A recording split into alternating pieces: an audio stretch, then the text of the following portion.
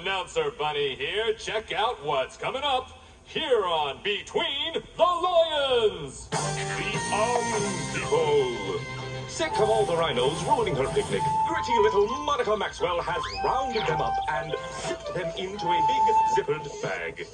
But wait a minute, what's this? Oh no, it's the evil On People. If you think that was fun, watch this. Between the Lines is funded in part by a ready-to-learn grant from the U.S. Department of Education.